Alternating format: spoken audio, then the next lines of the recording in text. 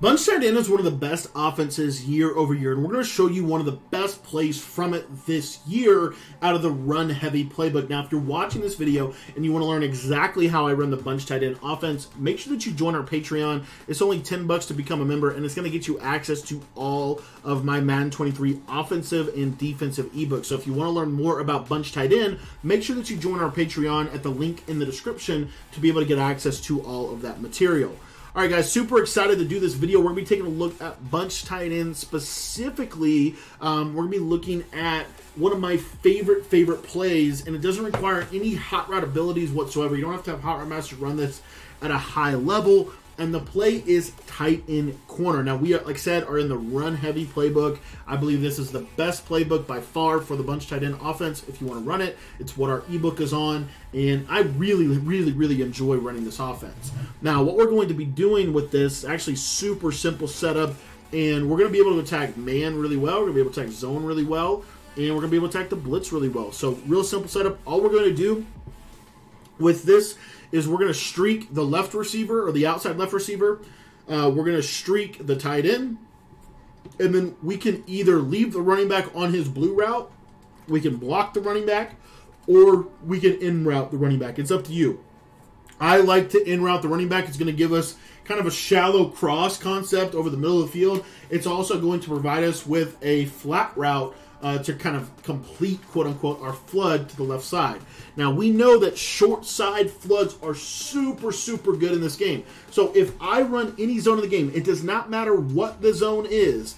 Like in this example, here's cover 4. I'm going to base a line. I'm going to press it.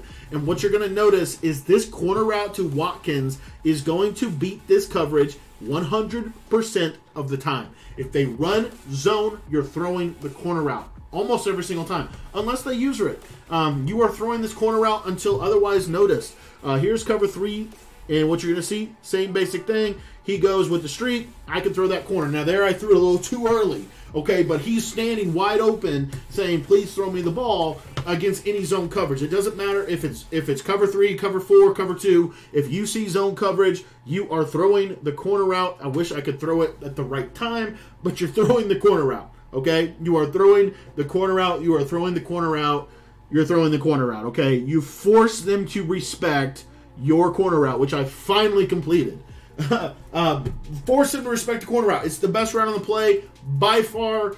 It's one of the reasons we run the formation. Now, if they do run cover 2, a lot of people really don't run cover 2 against bunch tight end. But if they do run cover 2 is pretty much broken this year, and what you're going to notice is that this cloud, if I highball up and over the cloud, it's not going to play it. Now, you might say, well, Cody, that worked because you pressed the clouds. Everybody knows that you should never press a cloud under any circumstances, which I would agree with. You don't press clouds in this game. It really is not good.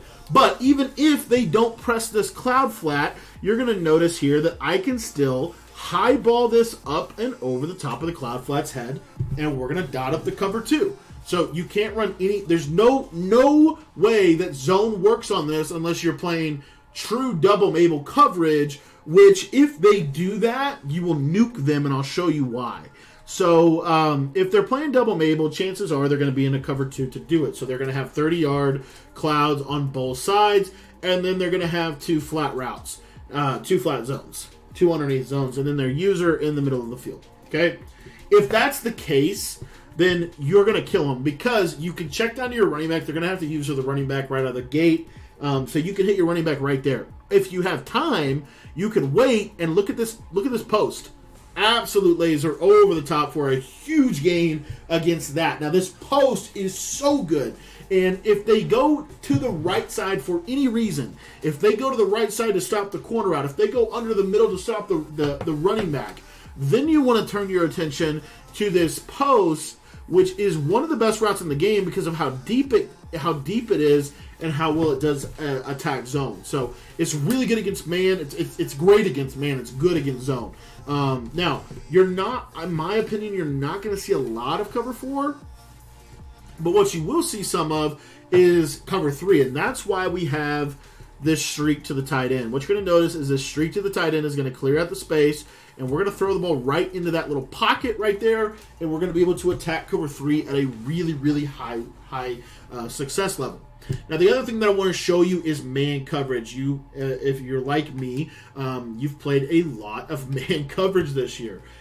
This play is very good against man coverage. A couple things. First things first, this post is the main read. The post is the main read against man. The post is the route I want to throw against man. The post is the route that could give us probably the touchdown against man coverage. If you have short and elite on that post route, he will cook man coverage. Even if you don't have short and elite, he will cook man coverage. One of the most consistent man beaters in the game is that post. You'll see here it is again against man. You see yet again, even without the tight end clear out, big time play against man coverage. Big time play against man coverage.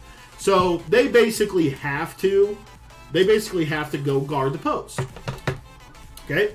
So if they're going to go guard the post, now there's nobody on this corner route, and as long as it doesn't get bumped into Kansas, it's going to be wide open. A lot of people have stopped playing press man. I will say that if they do play press man, it's actually going to be in our benefit most of the time, because watch what happens when this corner route gets pressed. Normally, he's not going to get so badly bumped, and he's going to get wide open just like that right there. Again, I don't have any route running abilities. If he has short and elite, we're talking a massive difference in terms of the separation. He's going to get really consistent separation with short and elite. Now, I do want to show you this. What if they are off coverage? This is something that's becoming kind of popular and something that I've been doing pretty much all year. I think press man is actually really bad. So what if they're not pressing you? Well, we already showed you the post route if they're not pressing you. Watch the corner route. The corner route's not as good, but what you can do is you can add the corner route and basically cut it off before the defender can actually make a play on it. So we'll show you this again here. Again, I'll just drop some zones. And you'll see here, free form outside, click on, and you see I'm able to add the corner route, okay? So, you know, fairly simple. If you have a route running ability, it's going to make it fairly consistent as well against man coverage. So if it's man coverage, you throw the corner route. If it's zone coverage, you throw the corner route.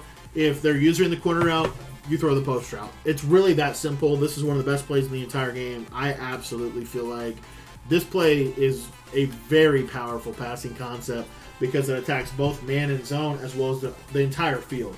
Thanks for watching the video, guys. If you want to get my full bunch tight end offensive ebook, make sure that you join our Patreon. $10 gets you access to everything. And so if you want to sign up for that, head down to the description of the video and click the link down below.